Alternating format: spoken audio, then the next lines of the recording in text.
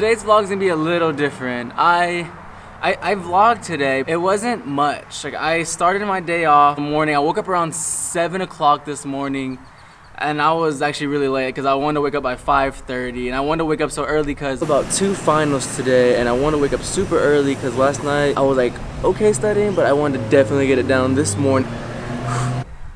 Or the last couple days, I just haven't gotten any sleep in general, so I just wanted to get some good night's sleep before I took 2 tests today, but the sacrifice of taking sleep is not studying. But yeah, I got to school. By the time it was school, I got there about like 8 o'clock. My first final was at 11. I kind of got little snippets of the day, like of me, you know, going into the classroom, sitting down or whatnot. It was just little, just so little that it just wasn't really of a story. It wasn't really of anything. It was just blah. I got done with my 2 finals about like 4 o'clock. Was about the time I got done.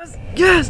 I'm officially done with school here in San Marcos. And then I just went to go eat. I got some Torchies, and I went to the library, and at the library I kind of just realized that I didn't need to be at school anymore. There wasn't much going on today. I came home and I was like, I haven't got anything for the vlog, so I'm gonna give you a story time of how my semester went. And just so you know, yes, I am in a tree right now. I just thought it was pretty cool. You know, this year/semester has been pretty good so far. Like, I went into the semester just trying to make friends. That was the point of me trying to come to Texas State and trying to just get involved in all these groups that was going on. And you know, over the course of this semester, I have made a lot of friends. And these people just grown to just know and just grown to love because I've just been around them for so much this semester, and I've just gotten involved, especially at the community groups, is where I've really just gotten close to them, where we can just hang out and go out and be friends with each other. I remember when I first met, you know, Jalen and Ari and Edgar and Paulina, when I first met all these people, like, you know, it was intimidating for me because at first I'm just such like a shy person.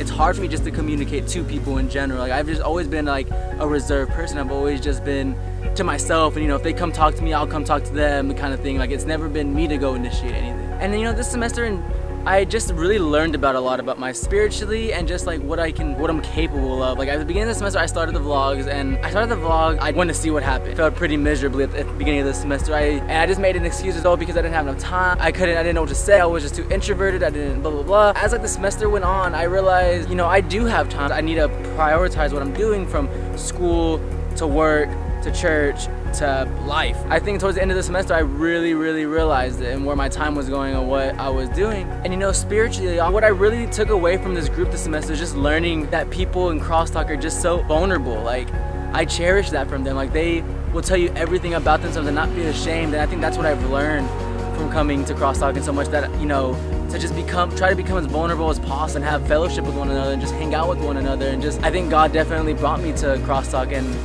initiated everything of this. And for me, it was just a big learning curve, not learning curve, but a life curve, because I was so protected as like growing up, and so like in my own bubble, and kind of just floated with my parents and went with my parents to places and went together, and you know, like, I cherished that. But you know, also, like, I didn't really see how the outside world was until I started going to Texas State. And this semester, whenever I was staying out so late with friends, I really cherished that.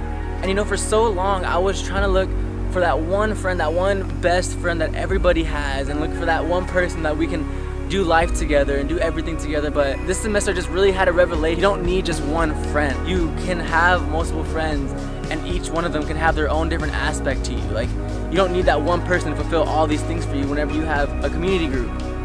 You know, I don't want to forget my church here in Austin. Like, I live here in Austin, and I've grown up in Austin. I lived in the same house since I was born, basically. So, you know, my Austin church here, like, I'm actually at the church right now. Like, I'm in that church basically making this video in the trees. There's big plans here. It's really cool because we just put in plans, the city, to make, I think right now, just a little, or a like 8,000 square foot house basically, and have that as our main chapel. And right now we're in a little like shack that's about like 1,000 feet. There's so much that has gone on this year, and like I've gone through a roller coaster of so many things. And just to like see the finishing of the semester, starting the summer, and just to kind of like take the big picture of it and just kind of just say like, wow, like I feel blessed. Like, I do feel blessed. Like, I really stayed busy this semester. And you know, today being my last day at Texas State, basically, have taken both my finals, have finished class basically there. It's kind of just, it's eye-opening to see like how this school was portrayed as a party school, but yet I feel blessed leaving right now. Like, I feel like